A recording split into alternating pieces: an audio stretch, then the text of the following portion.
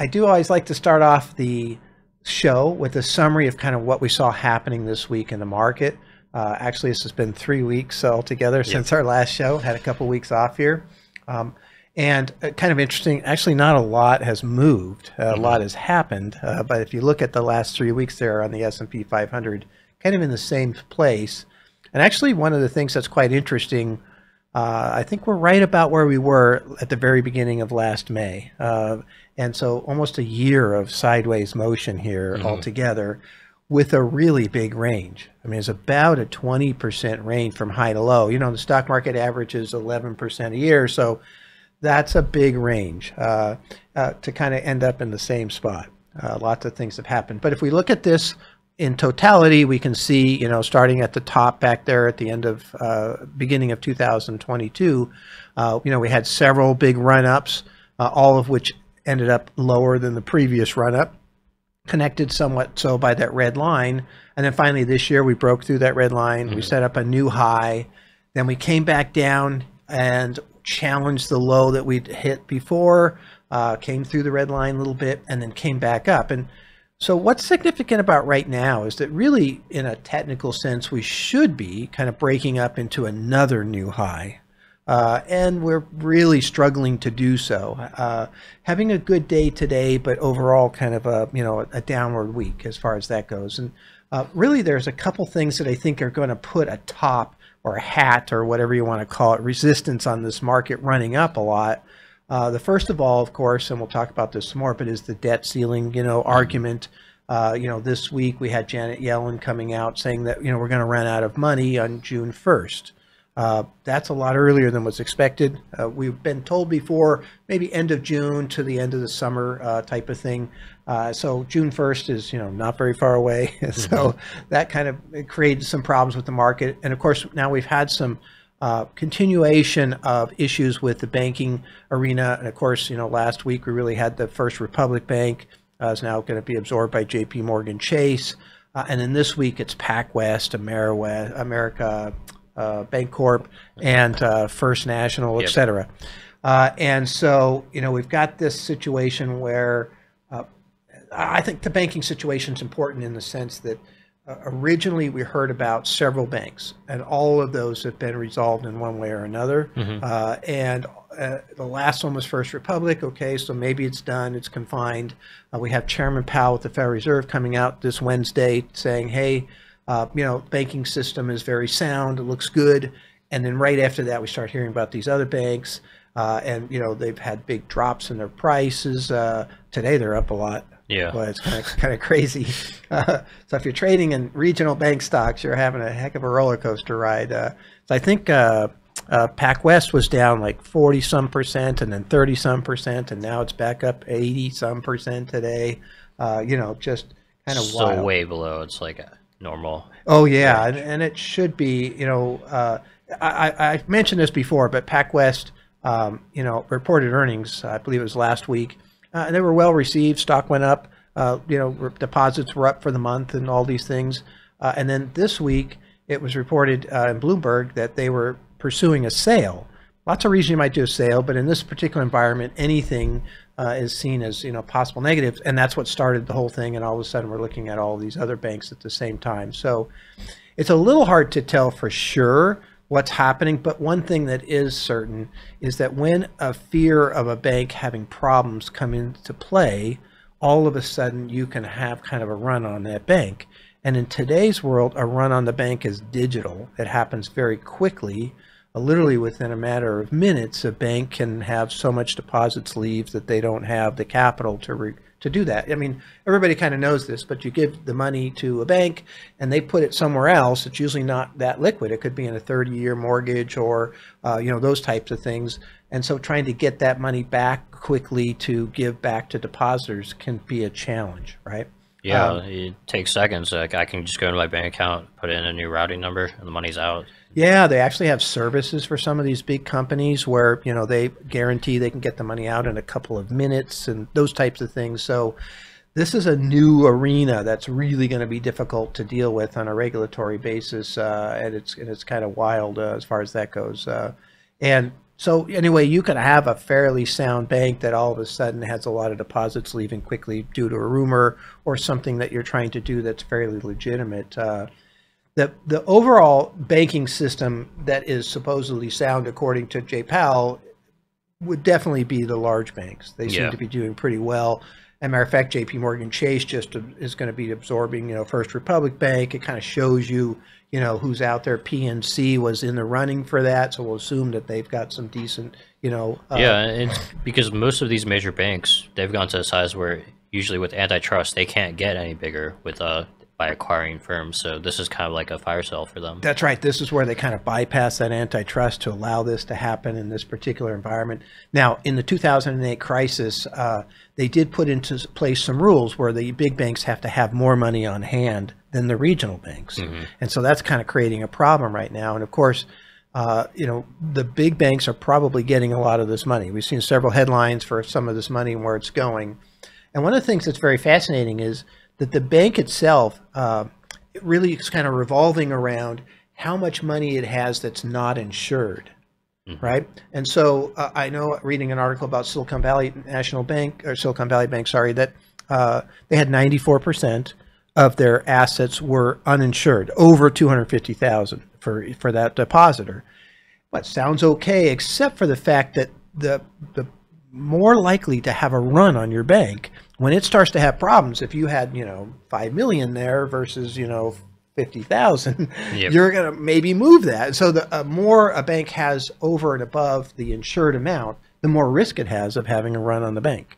And so that's one of the things that's now being kind of looked at within all of these banks. So it's really a fascinating arena. So lots of other things are happening, though, and there's some really good things. I do think that the banking and the debt ceiling situation, and I'll add the Federal Reserve pausing on rates. Okay, those three things have to happen here for the market to really take off. And the banking situation is probably very unclear as to how that's going to be taken care of. I will say you got to be real careful of getting super cautious in these environments, because if the government steps in, they can backstop these banks and basically take care of this situation on Monday. It's hard to say what's going to happen. All of a sudden, the market's moving up really rapidly because of that. And so altogether, that's something to be aware of just as far as that goes. Now, our current signals for this week are for the stock market. We are at yellow on the fast signal, and we made some conservative moves yesterday on our IRA type assets. So yellow just means we're still in the market for the most part, just using things that have lower standard deviation, a little bit lower risk. So if the market does continue down, we'll go down less would be the idea. And if it goes up, we'll go up, sometimes go up less, but we're just pulling back a little bit of the risk of the portfolio. We're still green on the slow signal, which just means that our taxable accounts are still kind of out there, participating in the market. We try to, reduce transactions in those taxable accounts because they have to be put on the tax returns, and sometimes there's a gain in there, so we have to be careful.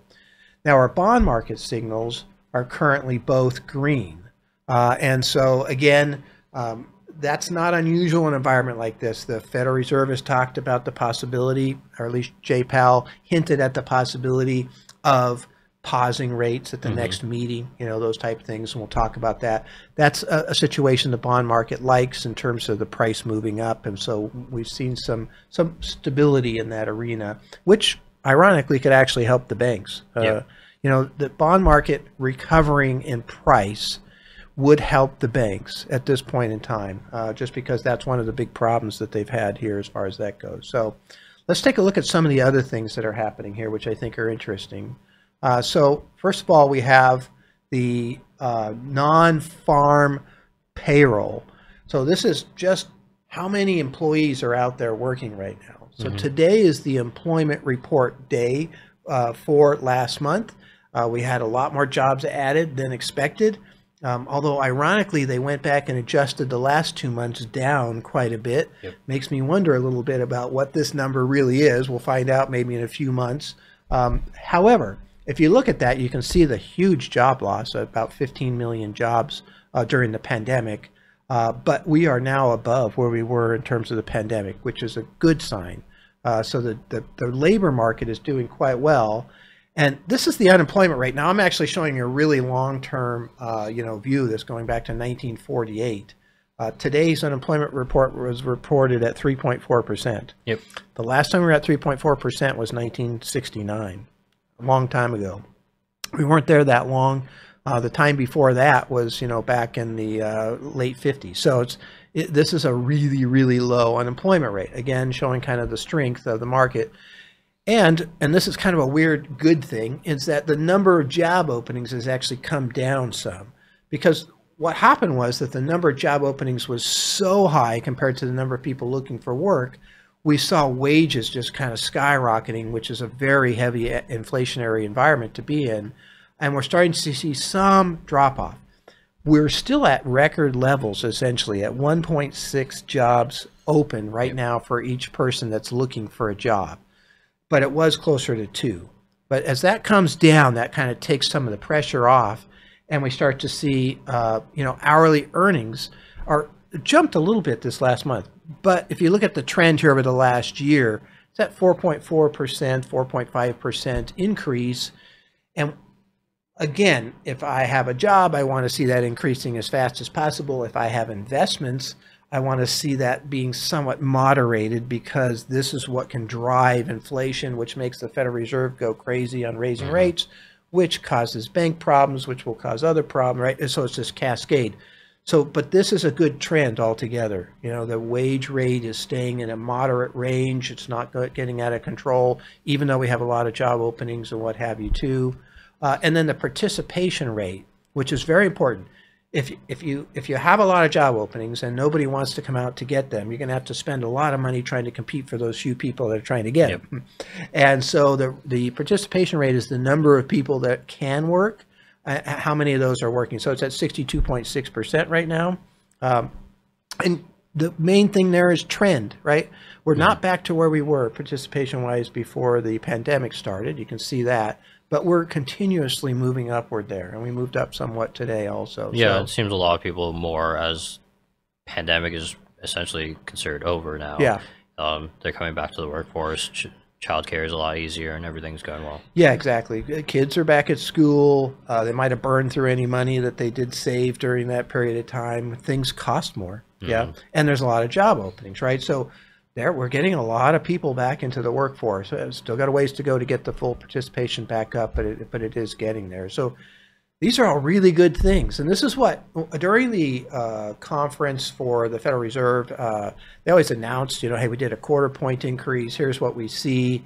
They took some wording and changed it to basically saying, instead of saying we anticipate future increases, is we're going to evaluate whether we should have future increases. I'm paraphrasing, but it is significant, and actually Jay Powell pointed to that part of the statement a few times. But he also said that he doesn't feel like we're going to have a recession. That's his outlook. He feels like, as he said, he's maybe in the minority there a little bit, but he thinks that what I'm showing you as positive here, this job market and the labor market, combined with the demand, the pent-up demand and people spending money, is going to offset the increases in rates, the banking problems that are going to cause banks to cut back on lending and those types of things. And that we have a chance of kind of coming down the middle, in kind of this soft landing arena. Anyway, we'll see how that plays out. I hope he's right, because that would be perfect, and the market would really like that, especially once they stop raising rates, once the banking situation gets under control, and once the debt ceiling's done, this market could pop, because there's just so many good things. Here's what they're looking at, all right? So I'm putting up the consumer price index. Here's core inflation, right? And so you can see that that's been a little sticky. This is the last 3 years, jumped way up. And this is one of the numbers that they're focused on. So CPI is a basket of goods, and that basket has had food and energy removed. They call that core, and that's what the Fed tends to look at more often.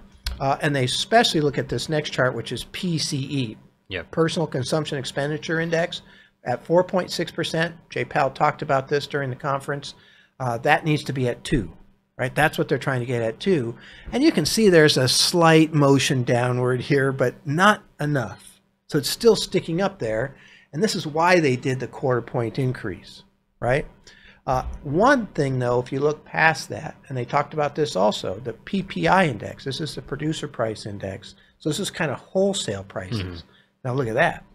That's a much different looking chart. So this could be, and most likely is, a precursor to inflation for those two previous charts. Yep. So if we see faster decreases on the wholesale side, eventually that comes through as decreases on the consumer side. It just takes a while. There's some margins that are probably being made there, but then competitive pressures kick in and companies start to maybe not cut costs per se, maybe on some things, but not across the board, but just start to increase costs at a slower rate. Yeah, and then demand also, as prices keep going up, demand slowly stagnates away. Yeah, exactly. And so that's good. Inflation is likely coming down, right? It's going in the right direction. Let's put it that way.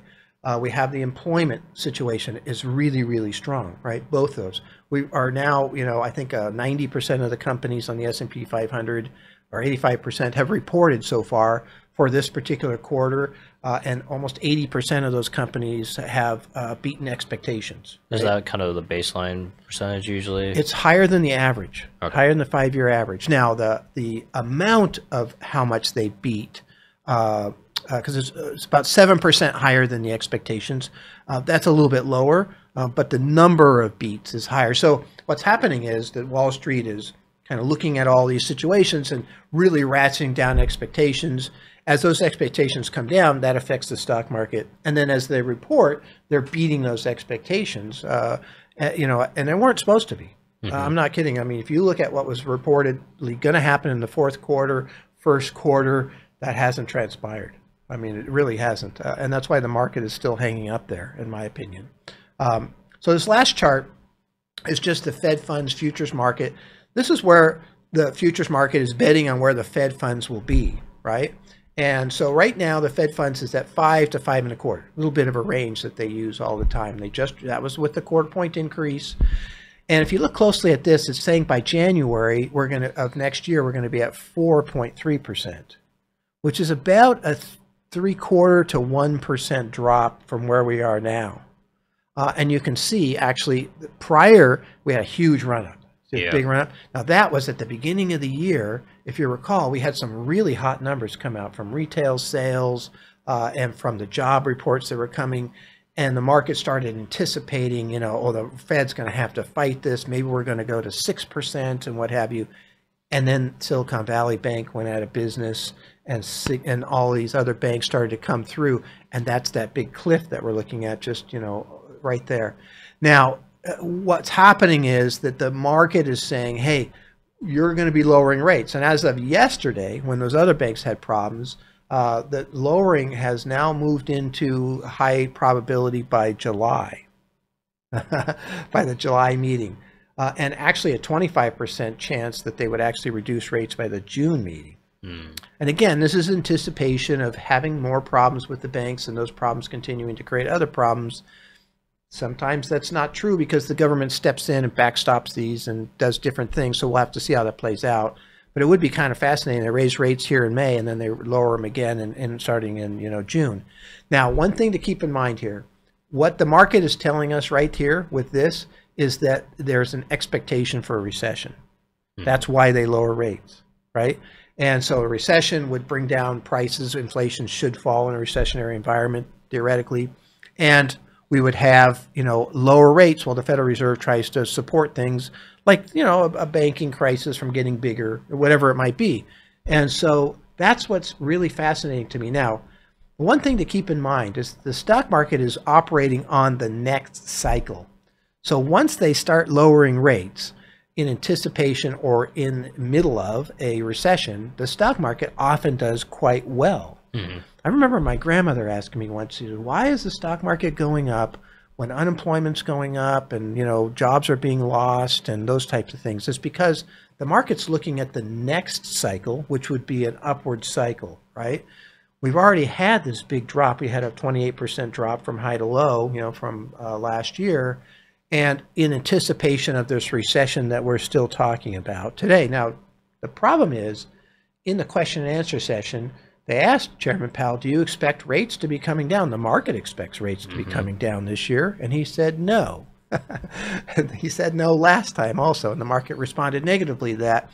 And this is one of the fears, is that, you know, the market sees things that maybe the Federal Reserve doesn't, and we're going to have to find out who's right here as far as that goes. Usually the market is more correct, and Jay Powell might be changing his mind on, you know, lowering rates at some point in time. But again, his outlook is that we're not going to have a recession because the combined forces of good versus bad are evening out each other, which is true right now.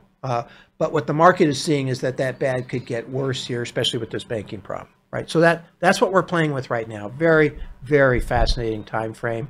I think it's a good time to be yellow. Again, we don't respond to all this news and the debt ceiling issues and those types. We respond to looking at the market and evaluating what the market is doing and looking at the price movement of the market and responding to that, because there are things that we don't know about that are out there that are probably already somewhat factored into the price.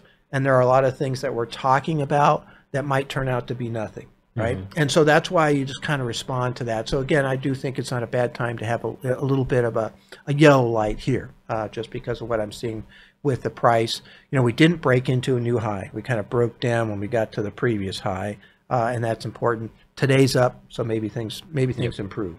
All right, so that's our summary. Again, a little bit longer than usual, but it's kind of been 3 weeks since we talked last. I think that it's really an important time frame. You can learn a lot by what's happening here and learn a lot about, you know, how to manage money here also. So thank you for joining us for this summary, and we'll look forward to doing the next one next week too.